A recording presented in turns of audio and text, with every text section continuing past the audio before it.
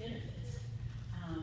Someone who qualifies as an indigent resident of the county, quote, indigent, who has provided all the information, qualifies for what the hospital district calls healthcare options, or HCO. So if you hear that term, somebody's eligible or enrolled in HCO.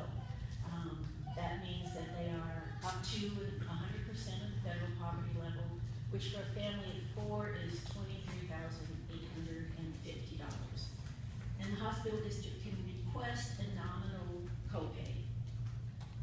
The next category for somebody who can't, whose income, say, is